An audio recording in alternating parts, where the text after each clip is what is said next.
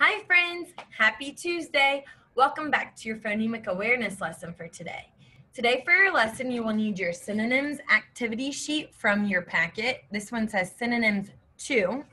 You will also need scissors and a glue stick. So go ahead and pause the video and grab the materials that you need.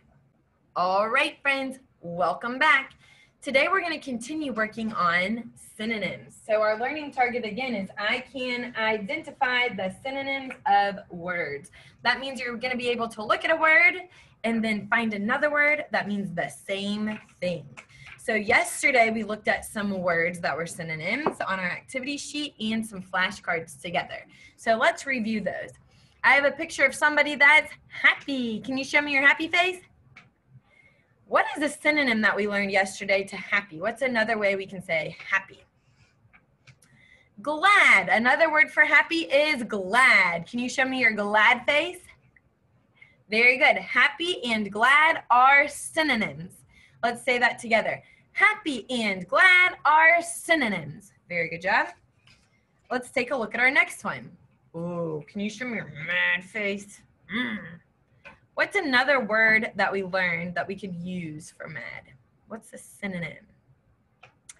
Angry. Very good. Show me your angry face. So mad and angry are synonyms. Can you say that with me? Mad and angry are synonyms. Good. That means they mean the same thing, but they're just different words. All right. Now, this is the word dad. Can you say that with me? Dad. Another word for dad is father. Can you say that with me? Father. Dad and father are synonyms. Can you say that with me? Dad and father are synonyms. That means they mean the same thing, but have different words to mean the same thing. Today we're going to look at some different words that are synonyms. This is something I love to do. This is the word run. Can you say that with me? Run. A synonym for the word run is jog. Can you guys say the word jog? Can you run and jog with me? Very good. Stop. Now we're going to say run and jog are synonyms. Can you say that? Run and jog are synonyms. That means the same thing but different words. I'm going to put them up here. All right. Ooh, look at this. I have a picture of a whale. Are whales small, itty bitty, or are they big? Whales are big. Another word for big is large. Yep, very good. Large. Big and large are synonyms. So if I saw a whale at the aquarium, I could say, hey, Mom, look, there's a big whale. Or I could say, hey, Mom, look, there's a large whale. That means the same thing. So my mom would know if she looked, she'd see a really big whale or a really, really large whale.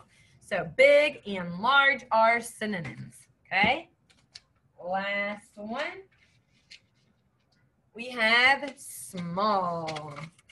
Another word for small is tiny. Can you guys say that with me? Tiny. So small and tiny are synonyms. Tiny is another word that we could use to describe something that is small. I could say, look at that teeny tiny ant. Or I could say, look at that small ant. Both things mean the same thing, but they're two different words. They're synonyms, okay? So let's take a look at our activity sheet. We have the same words that we learned today on our activity sheet, but different pictures. So we see a boy running, we see an ant, and we see a whale.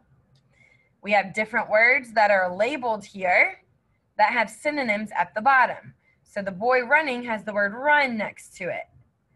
The ant has the word tiny next to it, and the whale has the word large next to it. But there's other ways that we can label those pictures using different words that mean the same thing. So on your paper, let's say you drew this picture of the boy running, you might label, oh, run, but your friend may label it something else. So let's figure out what that is. So run, we're looking for the synonym. Is run the same as small? No. Is run the same as big? No. Is run the same as jog? Yes, run and jog mean the same thing. So we're going to use our scissors to cut out the word jog. Remember, when we use our scissors, we stick our thumb in the eyeball of the alligator, we stick our 3 fingers in the bottom, and we cut away from our body. The alligator always eats the lines of our paper. So I turn my paper with my other hand. My scissors only move up and down with this hand. All right, so I'm going to cut out my jog square.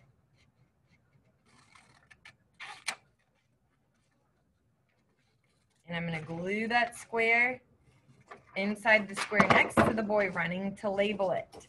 So another word for run is jog, and I'm going to put it next to the boy that's running by adding some glue to the back and then sticking that square inside the empty square next to the boy, like a puzzle. Okay? So now we have run and jog. So for the rest of your activity today, I want you to look at each picture, cut out the synonym, and glue it next to the picture it belongs. Okay? Great job today, friends, working on your synonyms. We'll continue working on that the rest of the week. Keep up the great work, and I'll see you tomorrow.